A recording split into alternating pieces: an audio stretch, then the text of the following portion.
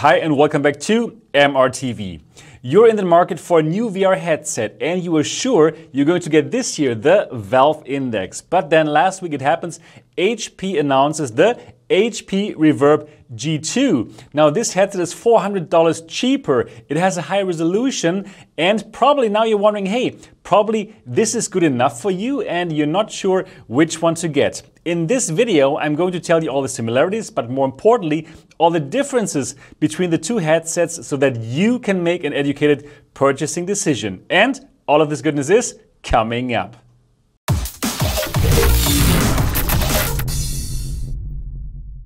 Welcome back again to MRTV. My name is Sebastian Ang and this channel is all about virtual reality.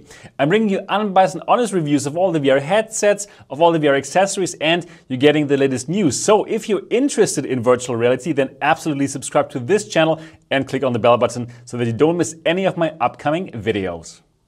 Alright, so you're in the market for a new VR headset. You want to get the Valve Index, which is an amazing headset, actually my daily driver, and now HP announces the HP Reverb G2, this headset here, which is the successor of this headset here, the original HP Reverb. This headset was very much liked by the sim community because of its high resolution, but it did have some problems. And actually the G2 addresses these problems and fixes them. So let's talk a moment about the HP Reverb G2. The HP Reverb G2 is going to set you back $599. It still comes with a very high 2160 x 2160 pixels per eye displays, but this time, according to HP, the displays have been improved.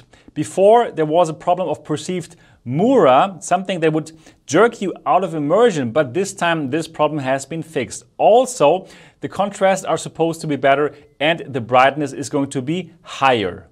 The new G2 also comes with a manual IPD slider, something that's really important for people who don't have the average of 64mm IPD interpupillary distance, the distance between your eyes.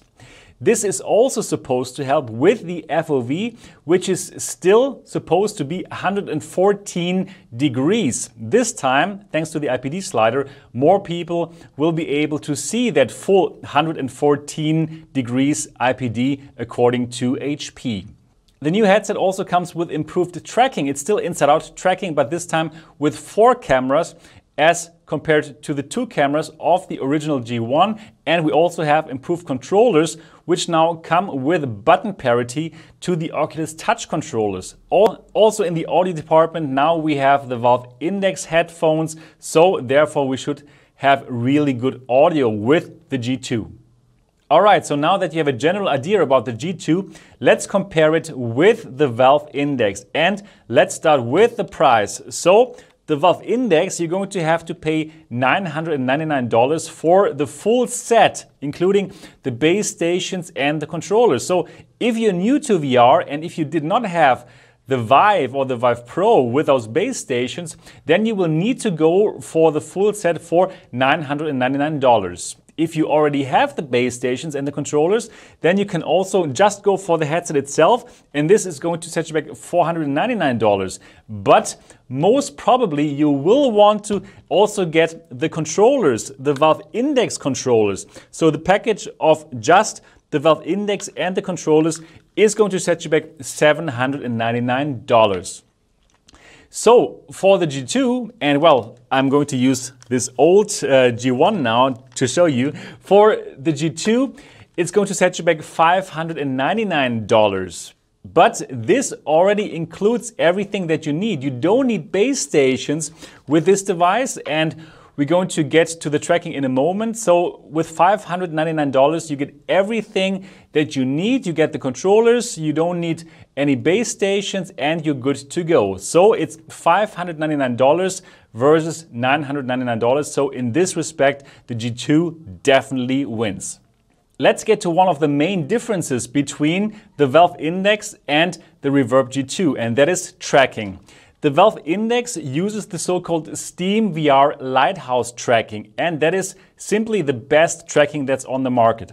How does it work? Well, you have to set up two base stations in your room, and these base stations send out lasers, and according to these lasers the headset can track itself in space, and the same also for the controllers. This method of tracking is extremely good, and well, even if your controllers are behind your back, these will still be tracked. So this is the most precise tracking that's out there on the market. But well, on the flip side, well, it is kind of stationary. Those base stations, they will be in that play area, and if you want to go over to a friend, for example, it's going to be very complicated to bring it to that friend. So it also has some downsides.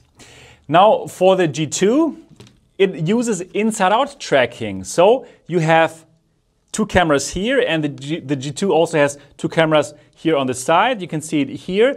And according to these cameras, the device can track itself in space, and it also can track the controllers in space. That does have some advantages, but also some disadvantages.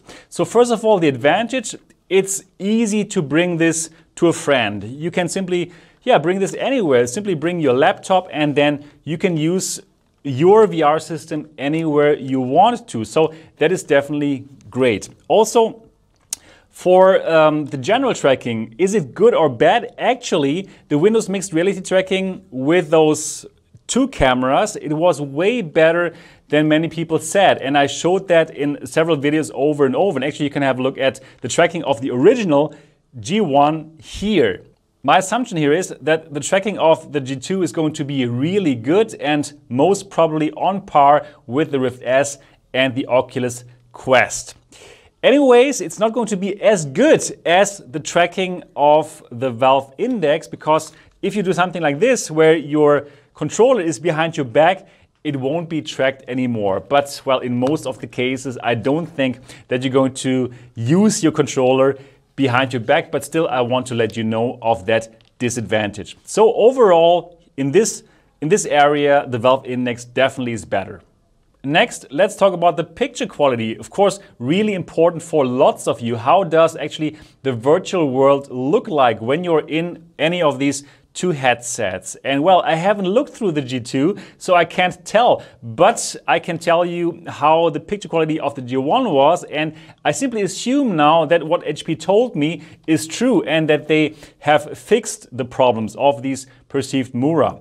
So overall, I believe that the picture quality will be better with the G2. We have the high resolution, we have 2160 pixels times 2160 pixels per eye, and well, for the Valve Index we have 1600 times 1440 pixels per eye, and that resolution is even spread over a wider FOV here with the Valve Index. So therefore the picture quality is definitely going to be sharper with the G2, and for people who want to have the sharpest image, for example in simulations where you need to read the gauges, most probably that will be more important for you guys. Next, let's talk about the lenses. Here for the Valve Index, we have some kind of double lenses. That is good for the FOV. You have a pretty good FOV here, bigger than with the HP Reverb and the HP Reverb G2, but that also introduces a little glare problem, these God rays. And lots of people actually are not happy with the God rays of the Valve Index. I must say, for me, it's not a big problem because you will only see them in a few scenes where you have like white text over a black background, but in the normal gameplay, you normally won't see it. But according to HP, you won't have this problem here as strongly as with the Valve Index. And also with the first version of the Reverb, I didn't have this problem at all. So if you don't like God rays, probably this might be a better choice here, the Reverb G2. Another advantage for the Valve Index, though, is the high refresh rate. These displays can go up to 144 Hertz, while the G2 can only do 90 Hertz. And I think you will be able to see the difference between 90 Hertz and 144 Hertz. But, well, that's always up to you. 90 Hertz is actually totally fine for most of the cases. Now, I had already mentioned the FOV, and the FOV is really important for lots of people. The FOV is the field of view. What is the angle like of the things that you see in virtual reality? Is it more like this or is it more like this? And in this respect, the Valve Index is the clear winner. This here has 135 degrees FOV versus around 114 degrees with the Reverb and the Reverb G2. So that is definitely a difference, and it really is up to you. What is more important for you? Is it more important for you to see as clear as possible the gauges, for example, in the simulation, or is it more important that you see more of this world and probably have a more immersive picture by seeing more? Again, that's up to you. You have to find out what is more important for you. So as far as the visuals are concerned, for sure, you're going to get a better picture with the Reverb G2, but you're going to get a better FOV and a better refresh rate with the Valve Index. So I cannot claim that one headset is better than the other. It really depends on you, what is more important for you. All right, let's get to the controllers. And with the Valve Index, you will get this here, the Valve Index controllers. These are my personal favorite controllers on the VR market right now. And what is great about them, you will go into them like this, and then they are attached to your hand. So you don't have to think about holding them and grabbing them all the time, and you can throw the grenade and all these kind of things, and that's simply amazing. Also, this has full finger tracking. So each of your fingers is tracked, which is very cool to see your fingers in the game, and that's something that the HP Reverb G2 controller won't have. So I don't have the controller here yet, but I'm going to show you a picture of the controller now so that you can see that it did change actually from the controller of the original G1. This was the original controller and it has this trackpad, so this is now gone. So the new controller of the G2, it achieves button parity with the Oculus Touch controller. So now you have a thumbstick and you have two buttons. So it's easier for the developers to actually develop content for the G2 because they don't have to think about some special Windows Mixed Reality button layout. That's definitely good. It does look more comfortable than the original controller of the G1, so more ergonomic, but I do believe it's not going to be able to win against the Valve Index controller, simply because, well, you don't have this function that you can open your hands and it's not going to fall out. Then you will not have full finger tracking with the G2 controller. So I don't think it's going to be better. Probably it's going to be pretty okay, and I'm going to show that to you. I'm going to review it here on the channel, of course, once I have it. But in direct comparison, I don't think it's going to win against the Valve Index controller. So definitely this is a win for the Valve Index. Now let's talk about audio. And as you can tell here, those two headsets, they are using exactly the same headphones. The HP Reverb G2 also uses the Valve Index headphones. They are off your ear, so they don't touch your ear, as you can tell here. And well, this audio solution is amazing. That is the best audio solution on the VR market right now.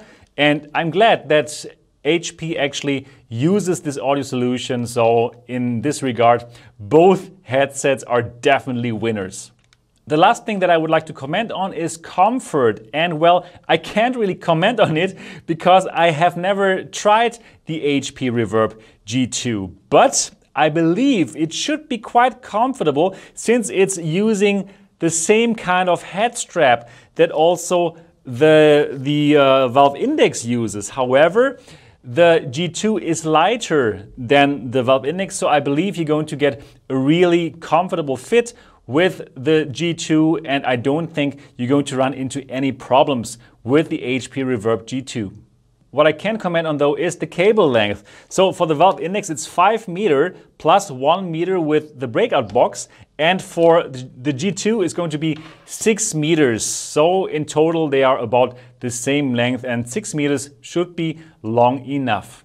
All right, I believe that now you have a really good understanding of the differences between the Valve Index and the G2. The Valve Index, in my opinion, still being the best overall headset, taking it all together with the best tracking, with the best controllers, with finger tracking, and with a really nice display with a bigger FOV. But we have a really strong contender now with the G2, with $400 cheaper, but offering a really nice picture, a better picture quality, even though the FOV is not as big, but lots of you might care more about the sharpest picture. Also good tracking and like a tracking solution that you can easily bring anywhere. So it's basically up to you what is more important for you, but now at least you can make a more educated purchasing decision.